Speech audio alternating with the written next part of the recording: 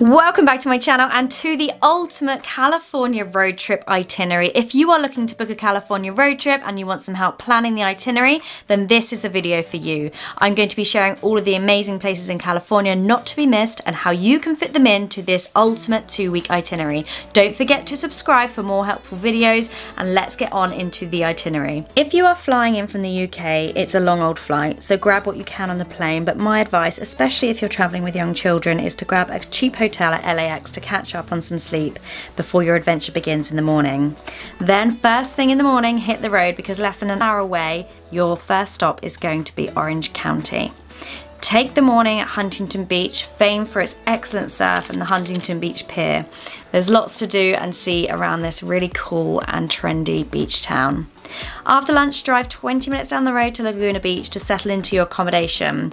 This is a beautiful town and there's lots to see and do. We stayed at Laguna Lodge Hotel and it was a great location with an okay breakfast. Head down to the beach for some afternoon fun, stretch those legs, have some dinner or stroll around downtown. The next day, I'd suggest a visit to Dana Point. Have a stroll around the harbour, then up to Lantern Bay Park. Look out for free yoga on the field or an event at Doherty Beach. A visit to Ruby's Diner is a fun place for dinner with a rooftop with a sunset. Marina Park is a cool place to visit for kids. Have a look around Balboa Island if you have time. It's a very quaint and good place for an afternoon. Next up is 2 days in Palm Springs. This is a little out of your way, so you may not wish to add it in, but personally, I think it's well worth the drive. Don't forget to stop off at the Cabazon Dinosaurs for a cool photo opportunity, and there's also a huge outlet there as well if you want to do some shopping. Palm Springs isn't that big, so anywhere downtown will be close to the action. I love it for its relaxed old Hollywood feel and Art Deco buildings. Take a stroll and grab a milkshake at Great Shakes to take in this colourful city's vibe. The next day, I'd recommend a visit to the Palm Springs aerial tramway. I will leave a link in the description bar where you can find more information, but it is the world's largest rotating tram car which travels 2.5 miles up into the pristine wilderness of San Jacinto State Park. At 8,500 feet, the views over the Coachella Valley are incredible, but take a warm jacket because the temperatures do drop. Don't forget to drive through the iconic wind farm before heading off to your next destination.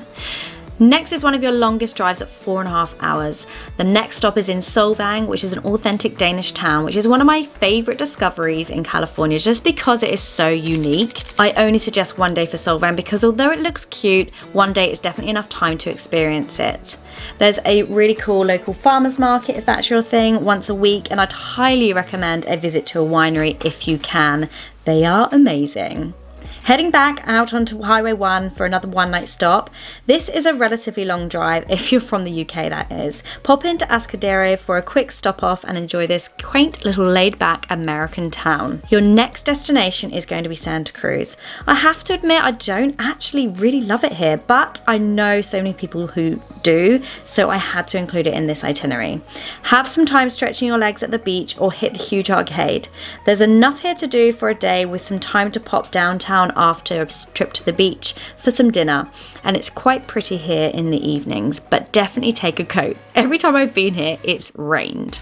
Okay, I am so excited for this next stop because I'm pretty sure it's my most favourite city in America, and that's why I suggested 3 days here. It's up to San Francisco. I actually have a whole video of things to do in San Francisco, so be sure to watch that. I'll leave the link in the description bar for you and on the screen. As I've done a full video here already, I won't share too much, but there is so much to do in this fantastic city. My main tip is to pack comfy shoes and just walk, walk, walk. It's the best way to see everything that this amazing city has to offer. From city to park to beach, San Francisco really has it all, and I actually also have a blog post over on adventuresofamum.com if you want more information. This is a great way to see the bridge. It's a fantastic view. It's over the bridge across to Sausalito. Don't forget to check out my Instagram if you don't already, because I've got heaps of cool travel pictures as well as normal day-to-day life. So we're in Sausalito now just for a little stopover. We actually decided to stay the night, but you could stay in San Francisco if you so wished, but that is a great photo opportunity of the bridge. So heading south now down to Monterey. It's a 2-hour drive, and we stayed at the Intercontinental, which was absolute luxury and right in the center of town. Everything was on our doorstep, so we didn't need our car for the next 2 days.